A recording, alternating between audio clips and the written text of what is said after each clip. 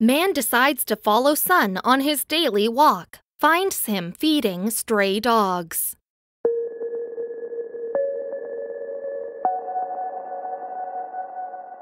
Every single day for 2 weeks straight, this man's son would go for a walk. The father and son live in a very rural part of the Philippines. And since the father was curious as to what his son was doing on his walks, one day he decided to tag along and follow him. What he found was both heart-melting and heartbreaking. It turns out his son was taking care of poor stray dogs every single day. The puppies were starving and seemingly infected with mange. Even though they were afraid of humans, this one wanted to be friends. He even knew how to shake his paw with the boy.